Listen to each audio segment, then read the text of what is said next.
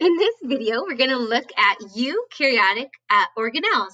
So in eukaryotic cells, these are large, complex cells that have membrane-bound organelles. And you can think of organelles as little compartments or little organs with very specialized reactions that contribute to the overall functioning of the cell, as well as the organism the cell is a part of. So our first organelle we're going to talk about is the nucleus. So the nucleus is found within the cell, and this is where the DNA is stored. So within the nucleus, you will find chromosomes, as well as the location for where you have transcription occur. So we haven't learned transcription yet, but transcription is where a messenger RNA is made, and then that will be used by a ribosome to make proteins. So the nucleus contains the eukaryotic cell's DNA in the form of chromosomes, and the nucleus is surrounded in what we call a nuclear envelope. That nuclear envelope is made of a lipid bilayer, the same material as the cell membrane. So when we say membrane-bound organelles, that's what we mean. It's the same phospholipid bilayer that is surrounding all cells. Okay, so our next organelle to look at are ribosomes.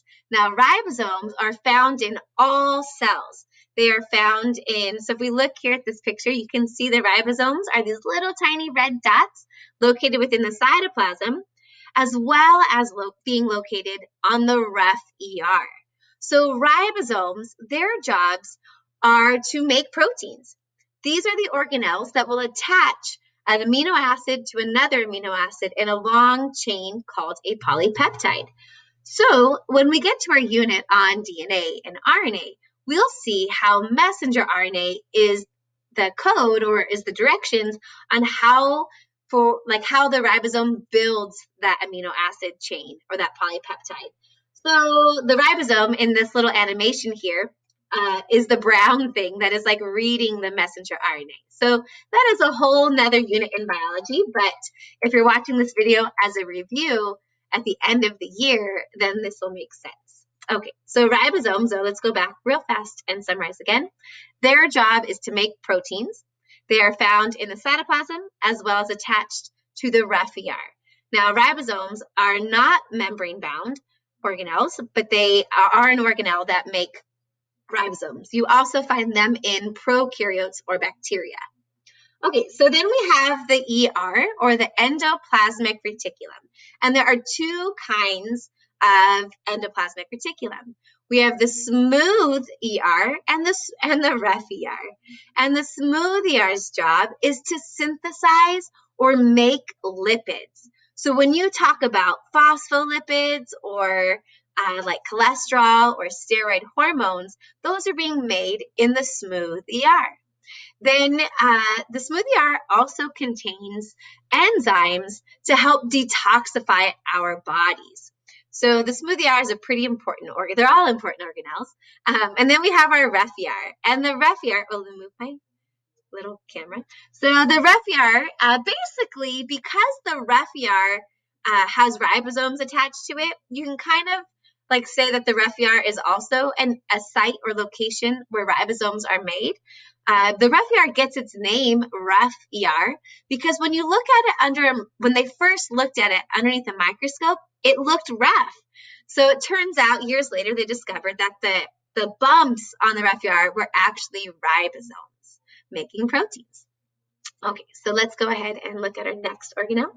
So here we have, I think the Golgi is next. So the Golgi apparatus is often compared, there it is, often compared to a post office or something. So the Golgi is where proteins are packaged, they're modified or sorted, and they get ready to be sent out of the cell. For example, insulin is a protein-based hormone. So when the cell makes insulin, so when a ribosome makes the protein insulin, it needs to be sent out of the cell, but before it can, it goes to the Golgi and it'll be all fixed up to be sent out by exocytosis. Now, the other thing about the Golgi is that it's also the area where the enzyme or the organelle called lysosomes are actually made from the Golgi. Now, I want to emphasize something right now. When we talk about eukaryotic cells having membrane-bound organelles, you can see the folds in the rough and smooth ER, as well as those folds in the Golgi. Those folds are actually lipid bilayers, the same material that you find the cell membrane, that the cell membrane is made out of. Okay. All right, and then, let's talk about the mitochondria. The mitochondria is probably my second favorite organelle. So when we look at the mitochondria is a special organelle that has two membranes. It's a double membrane organelle. Has that inner membrane with all those folds, and then it has an outer membrane. And the mitochondria is often called the powerhouse of the cell. I know that term bothers a few science teachers, but it's an easy way to remember it. And the mitochondria's job is to take glucose or other food molecules like fat or protein, but it prefers, it's going to use some glucose. It's going to break down our food in the presence of oxygen, and it's going to release energy in the form of ATP. So in this little animation right here, when you saw the ATPs coming out, that is our cell's energy. That is the type of energy our cells use, and it comes from the mitochondria, or the majority of our ATP comes from our mitochondria.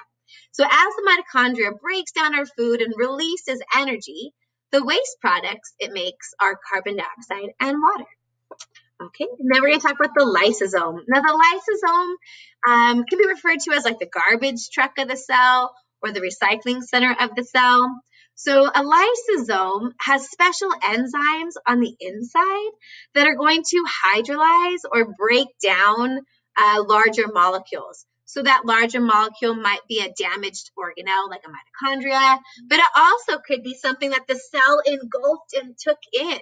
So like our white blood cells, for example, will take in bacteria to like clean up our body. That's part of our immune system. A lysosome will actually fuse with that vesicle containing the bacteria and break down the bacteria and recycle those parts, or recycle or send out of the cell.